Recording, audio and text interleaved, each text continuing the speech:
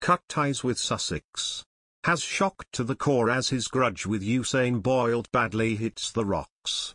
Usain Bolt claimed that he has lost touch with Prince Harry, who is about married life now, and admitted that they haven't talked in a while.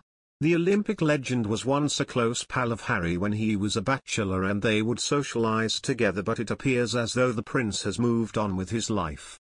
The pair became friends in 2012 during Harry's Caribbean tour, after the cheeky prince beat Bolt in a sprint race by jumping the start gun. Since moving to the US with Meghan Markle, Harry appears to have changed his network of friends, and several people including celebrities have felt ignored. Bolt said that he was on such good terms with Harry that he offered to help arrange his stag do, it is reported. However, the sprinter has now revealed he was ghosted by Prince Harry after he met the Duchess, 40, telling The Sun, "I think he got really serious, really quickly. He is about married life and good for it now, so has left that life behind now. I haven't talked to him in a while, but I still would like to keep in contact." Prince Harry headed to Jamaica in March 2012 to meet the sprinter at the Usain Bolt track at the University of the West Indies as part of a Diamond Jubilee tour, representing the Queen. As well as Jamaica, he visited Belize, the Bahamas and Brazil. The pair, looking very fresh-faced, posed in the sprinter's signature lightning bolt style together before Usain presented the royal with his own Hurricane Bolt t-shirt. At the time, the pair joked around, and the fastest man in the world even let the prince win when they hit the track. Meanwhile, the two exchanged friendly Twitter messages in 2016, with Harry challenging Usain to a rerun of the race. And in 2017, days after Harry announced his engagement to Meghan, Usain vowed to organise 3 stag do's for the royal ahead of their nuptials. It has previously been reported that the Duke's friendship with several members of his former inner circle cooled or ended altogether after he met Meghan.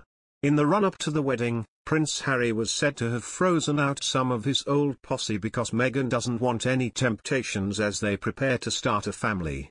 Insiders said the Duke dropped close friends including former wingman Tom Skippy in case they're a bad influence. He and another one of Harry's friends, PR guru Astrid Harbord, were said to have been airbrushed out.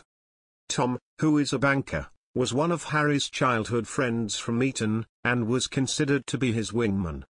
In other news, Meghan Markle and Prince Harry are set to split up their work next year to each focus on causes closer to them, a royal correspondent has claimed. Meghan Markle and Prince Harry have allegedly been advised by the collaborators to split and work independently for a strong political voice, royal expert Neil Sean claimed.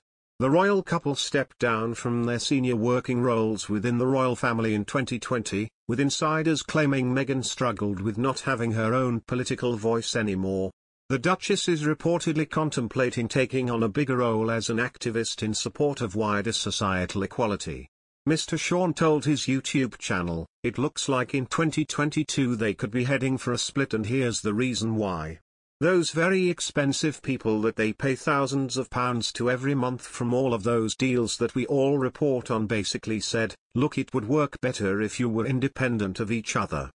He claimed, "As we know, Meghan Markle wants to become some sort of political figure, whatever story they're painted out that is the true story. She wants to become an activist and of course a champion of rights, whether that be women, men, trans. That seemingly does seem to be the route that she wants to go down.